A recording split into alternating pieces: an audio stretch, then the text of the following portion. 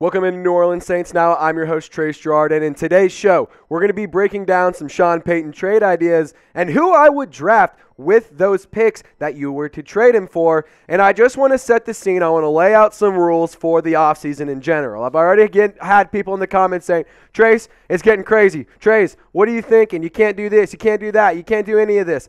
All right, rules are, nothing is impossible in the NFL. If you haven't learned that by now, I don't know what to tell you. Tyreek Hill wasn't supposed to get traded. Now he's a Dolphin. Deshaun Watson was never going to the Broncos or to the Browns. Remember, at one point, it was to the Saints. Now he's a Cleveland Brown. Russell Wilson was never going to get traded to the Broncos. It happened. This is the biggest thing. You have to go into the offseason knowing it can be crazy and knowing things can get out of pocket. And here we are, Ian Rappaport reporting this yesterday.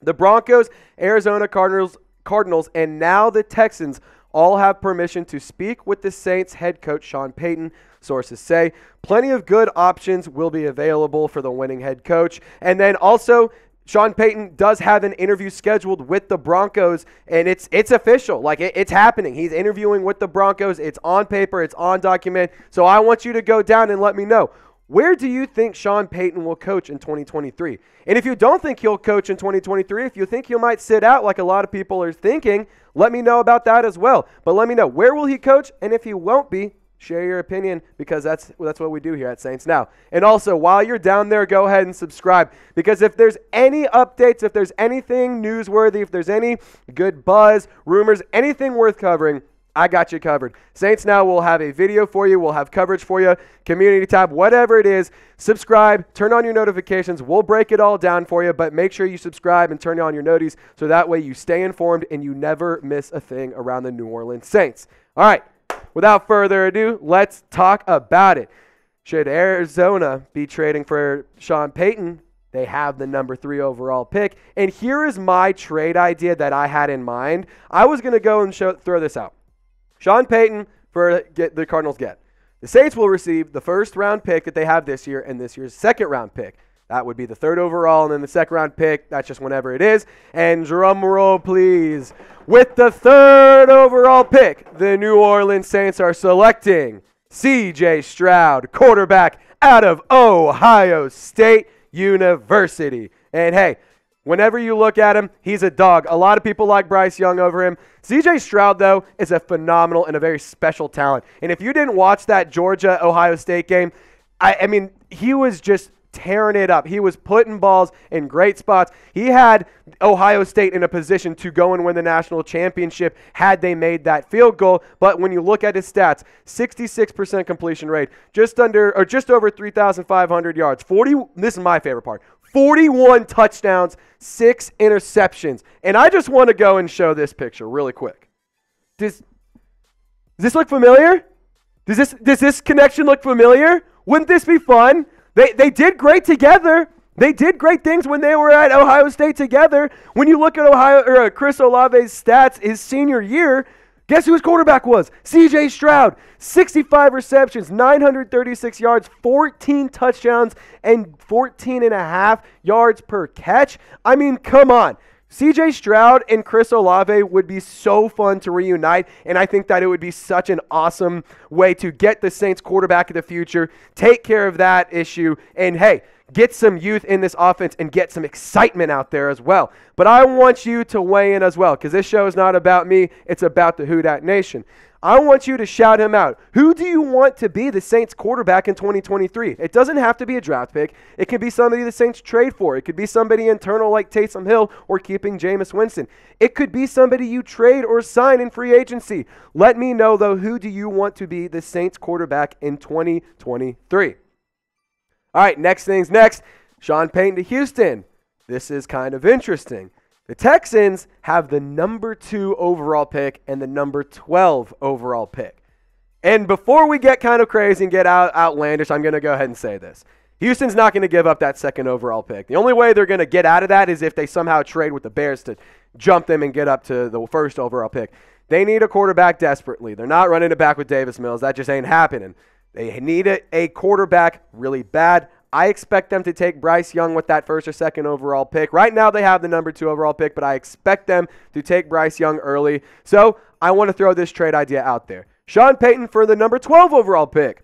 That's fair, right? I think that's pretty good. I think that's a pretty nice trade. You also take a second-round pick. Could also be next year's second-round pick, whatever it is. But point being, first and second-round pick. You kind of see where I'm going with for the trade ideas.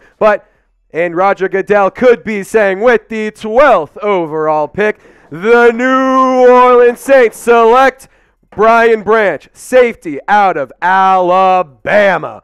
And man, I need you guys to all go back and look at the tape from the Kansas State-Alabama game.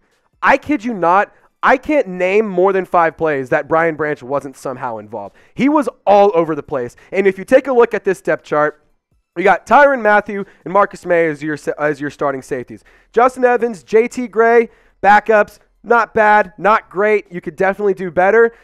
Dan Sorensen, somehow one of the leading interception guys on the team. I don't know how. PJ Williams, but it's one of those things. When you get youth in there, 90 tackles, 3 sacks, 2 interceptions, and 7 pass breakups. Brian Branch is a unit, and he's a very talented player. And one thing to note, Marcus May might have a suspension incoming. He had a DUI arrest whenever he was with the New York Jets. His DUI hearing was pushed back to August 24th, which is during training camp. So could a suspension be incoming? You might have to expect it. It might make sense for the Saints to go get a safety and fill that need. And, hey, get some help next to Tyrann Mathieu while Marcus May is missing time. And then even then, you can rotate him in. Maybe even get a nickel back. You maybe even get some nickel help. Throw somebody in there with another guy. I don't know what you could possibly do with making a bad decision by taking Brian Branch. He's a very talented player. I'm very high on him. But, again, I want you to let me know. What position do you want the Saints to take in the draft, whether it's first or second round? I want you guys to let me know. Quarterback is a position in need. Safety, defensive interior, all of that is important. Running back is also a big one. But I want you guys to go down and let me know. And if you want to go ahead and get hooked up with a Chris Olave, Tyrann Mathieu, Taysom Hill, Alvin Kamara, and name the jersey, we got you covered. Chatsports.com/Saints jerseys. I picked up my jerseys from him. I'm just about to order another Marshawn Lattimore one. I'm going to get a Taysom Hill one later on this year during the offseason. So I'm going to be using this link, chatsports.com/Saints jersey. I'll have it in the comment section and the description of this video for you. Go get yourself some gear right now. And the third and final team that we're discussing today, could Denver get Sean Payton? And as I said earlier, they have an interview on the books. It's going to be happening. It's going to go down. The Denver Broncos have the 49ers pick. We don't know what the pick is right now as they're still alive in the playoffs and expected to go on a nice little run. Hoping Brock Purdy can make a run for the 49ers. But if it's not high, it's going to be around 29 overall, I would expect. Right now, Tankathon has them at number 29 overall.